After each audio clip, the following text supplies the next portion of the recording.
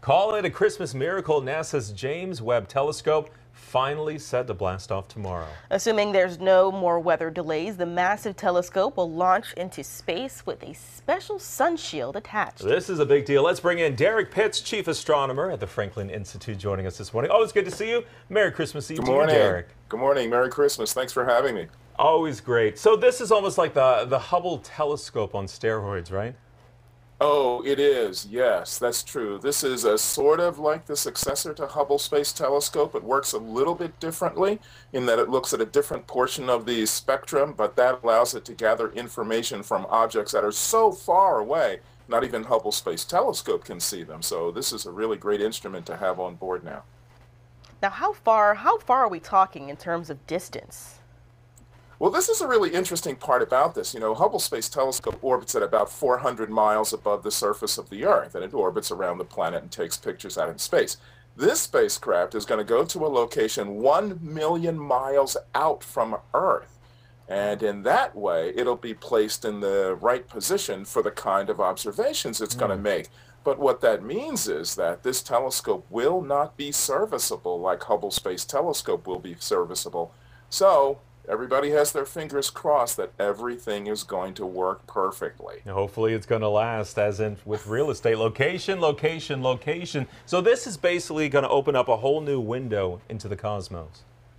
Yes, it will, because this telescope is essentially going to be sensing heat information from objects that are really, really, really far out. It's the telescope has a very special coating on the surface that makes it highly sensitive to infrared radiation, the heat radiation, and it has such high resolution that it can pinpoint these very, very discrete objects all the way out at the very edge of the universe, so that we can essentially sort of like get a baby picture of the universe, see what the universe looked like just after it was born.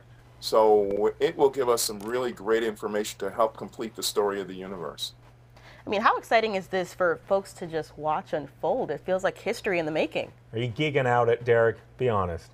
Oh, absolutely. You bet. You bet. Well, this telescope was supposed to launch back in 2007. It's had a series of delays, but you have to make a telescope like this perfect since you can't service it. But I'm really excited about this because we're going to gather new information. For example, we're going to be able to analyze planets orbiting other stars and possibly identify atmospheres orbiting those planets. I mean, that's an incredibly difficult thing to do at the distances we're talking about, like hundreds of light years away, thousands of light years away. So this is incredibly exciting for scientists, and scientists all around the world will get to use this telescope. Well, I'm not a scientist, but I'm geeking out as well, my friend. So tell us, how big is this thing, and what's the process as far as the launch and releasing this telescope? Right, so the whole telescope itself is about the size of a tennis court. We had a model at the Franklin Institute a few years ago, and it was so big, the only place we could put it was out on the front steps. And so the sequence goes like this. First, the spacecraft gets launched tomorrow morning. It takes about a month to get out to its location, 1 million miles out.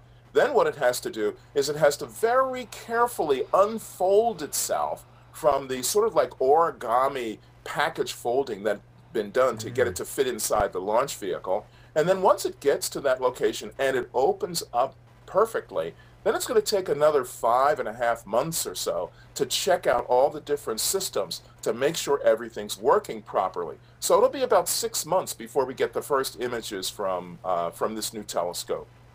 How cool is that? Derrick, thank you so much. Can't wait to see the images, Welcome. Derrick. You're welcome. So Keep tomorrow, track of it. 7:25 is the scheduled launch, between 7:25 and 7:55. How can we watch this?